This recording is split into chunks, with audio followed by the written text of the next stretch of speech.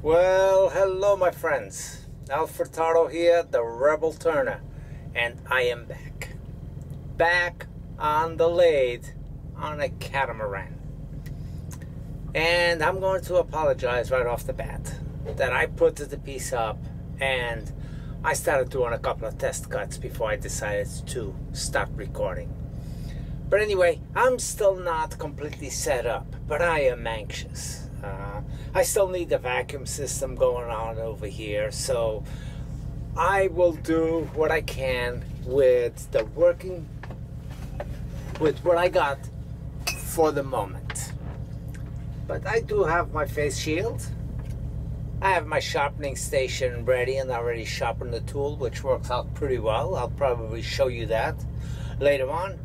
And for this first turning, I'm going to try something that's actually fairly complex. Complex in the sense of how you approach this particular piece. It's not a log, and I've done it before. Stephen Ogle has done it before. I believe the first person I saw was oh, I can't think of his name, and I love this turnings. Very down-to-earth guy. But anyway, let's get to the lathe and show you what I've done so far.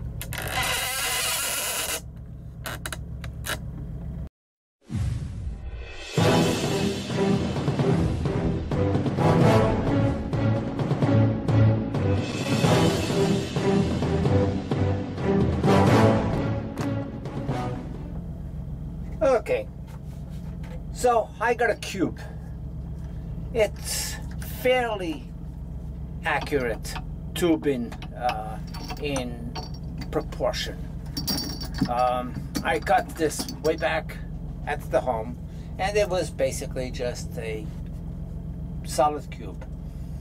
I inserted one corner of it into the cavity on my spindle, and the other end I cut just a little tip off it so I could get a live center in there without being a point.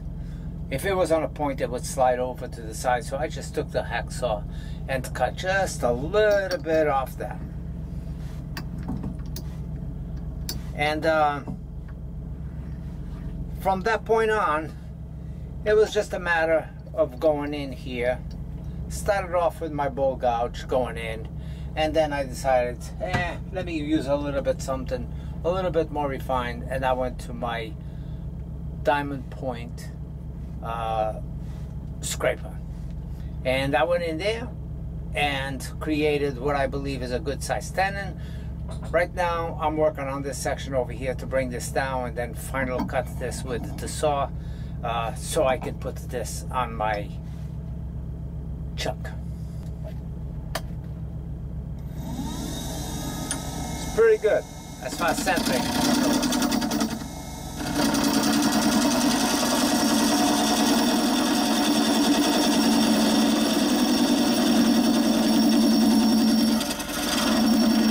This is not a time to be very aggressive with a turning like this.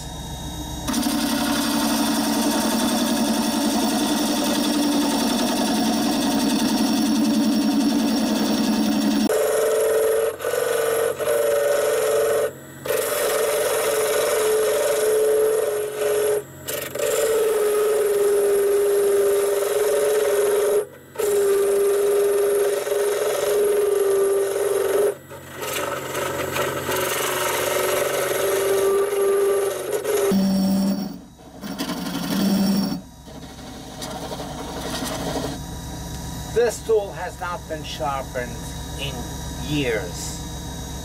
It's not a tool that I would sharpen very often, but right now it needs a sharpening.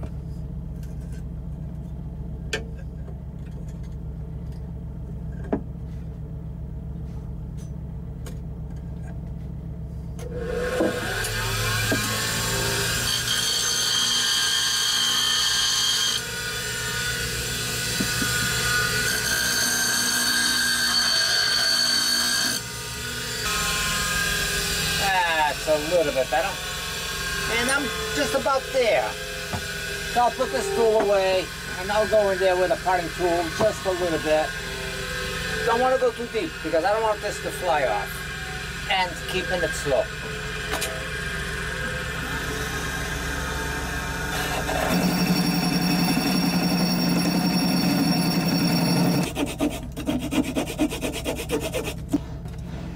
Okay.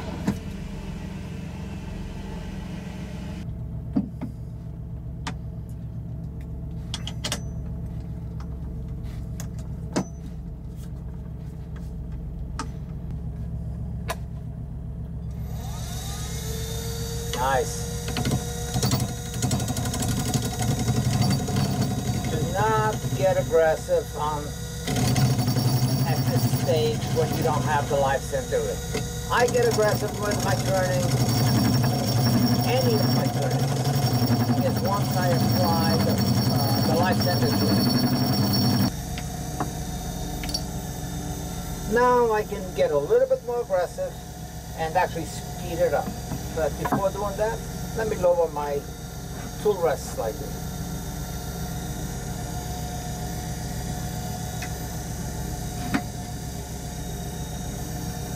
When I'm moving, I'm looking at the gap over here, which I can see very clearly where I am in relationship to the points in the piece. I'm going to speed it up.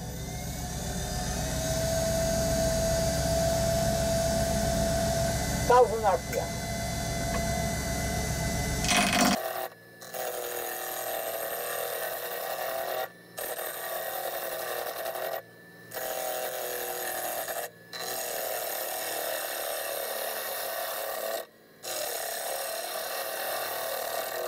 The reason why I'm doing this particular turning is actually because this, I can't think of, I don't have anything that would give me a better test right now than this as far as the lathe is concerned, for power and for ease of use. This really does give me a good test. On this cut, I'll keep bringing it up till I'm about to hit this point. But it looks like I'm too far away on this one right here. Close, close, but far away. That means that my cube is really not 100% true. So I'll make a slight adjustment at this point to bring this point out towards me a little bit. And it's still time to do it now than it is later. It's not bad. So it's going to wobble slightly, so I'll slow it down first and then get it through again towards here.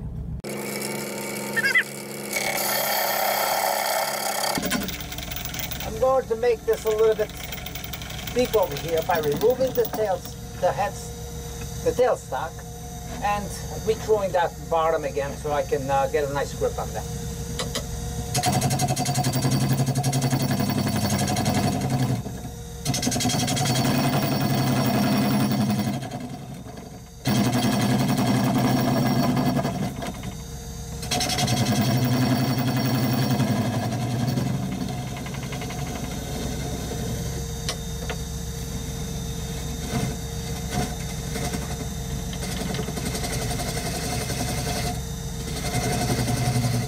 Good. I got a nice true center over there again and enough wood to hold me up. Now speed it up again.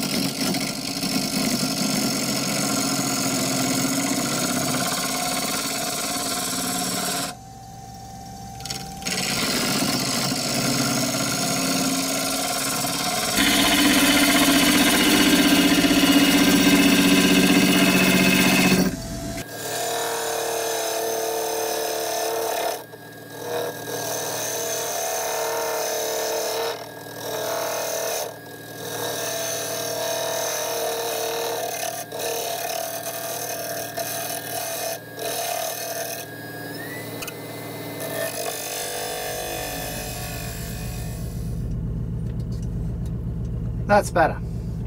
I wanted to create a little bit of a cave there.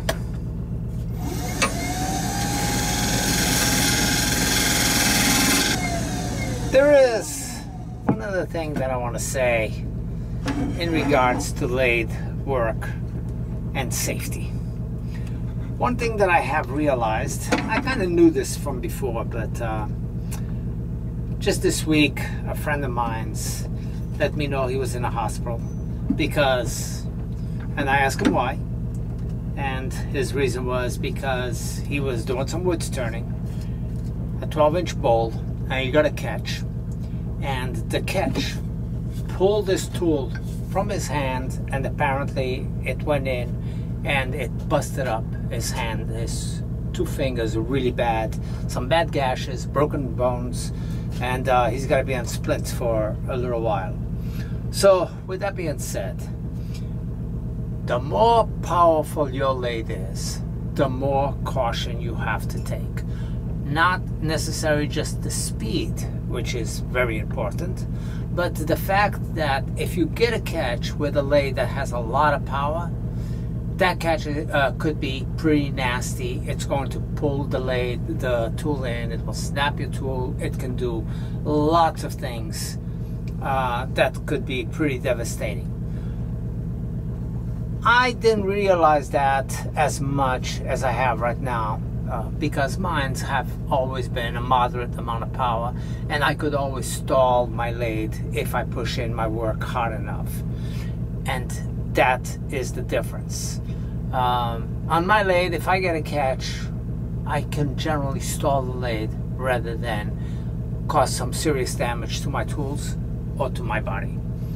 So that's one thing to keep in mind. If you got a strong lathe, you also have quite a bit more possibility of serious injury, more than I do.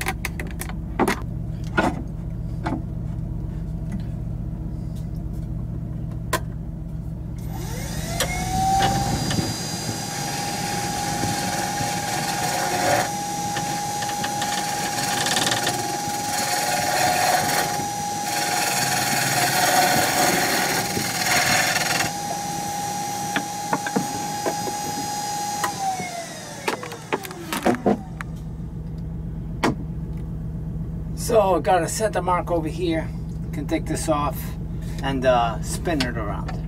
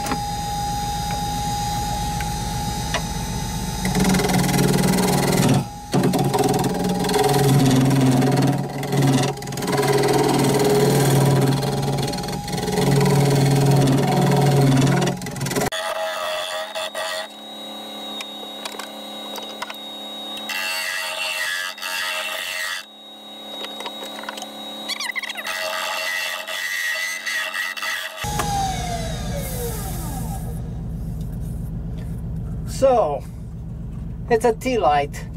It's also the base of this piece. This piece will be a multi-purpose, a three-wing, three-purpose turning. So it's a vase, not a deep vase, just shallow, because the intent is to do something with the opposite side. And the opposite side will be a bowl.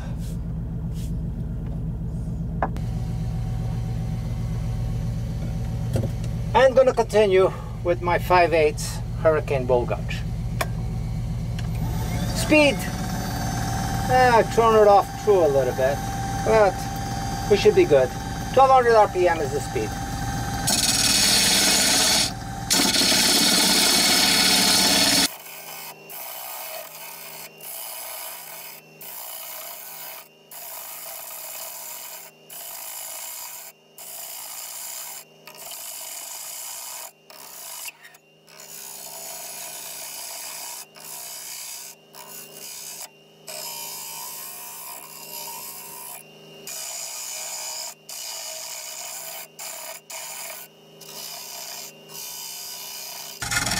Now, if I don't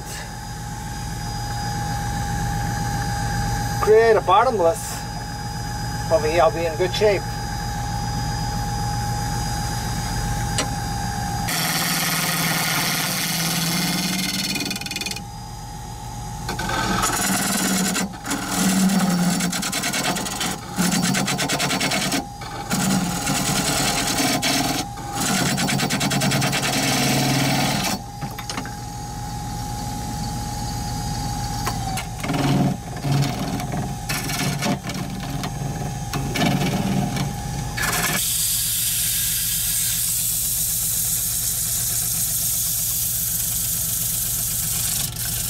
And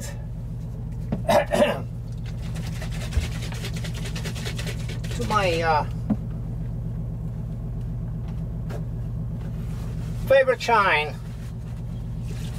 OB Shine Juice. I'm going to buff the centers, but I cannot buff the wings.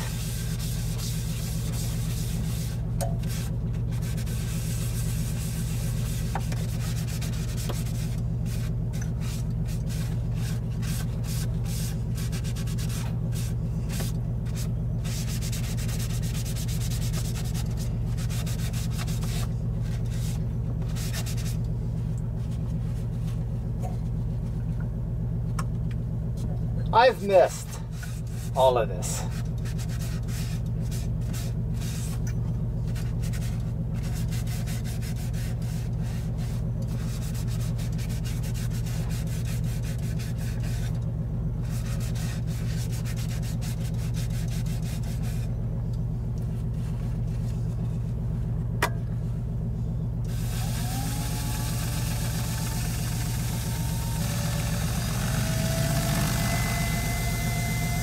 Now, I have not used any grits, anything of that sort, no sanding sealer.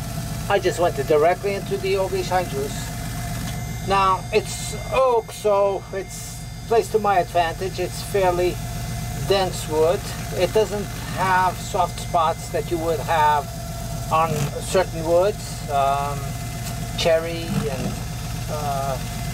mahogany has a tendency to always create a soft spot on the cross grain.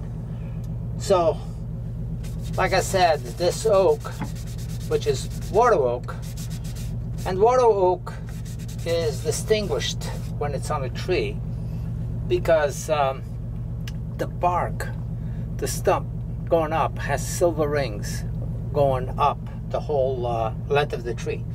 So that's how it's one of the oaks that's easily recognizable.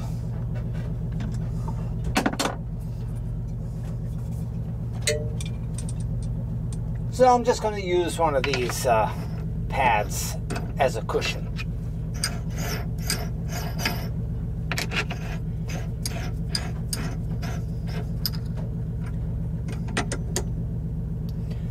And that's only just so I can buff the outside of this.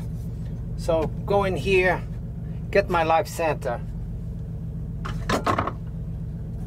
back in there.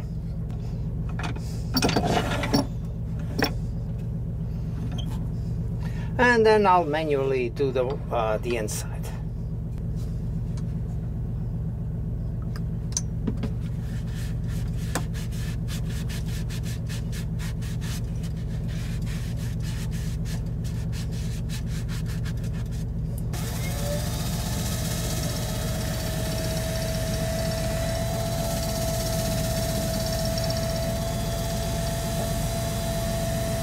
And I'm not too worried about the wobbling. As long as I'm not going crazy speed and lose it out of the lathe.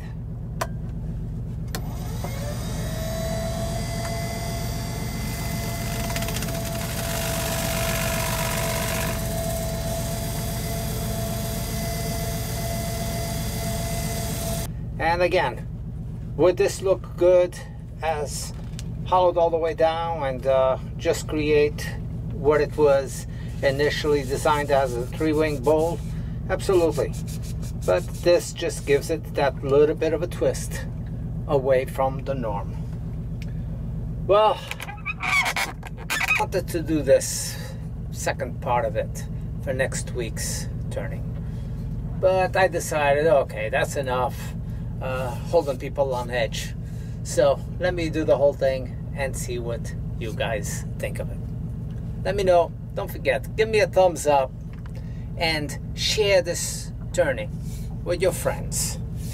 That's how you can help me out a great deal on my channel. That's what it's all about. And I am so happy to have this setup back again.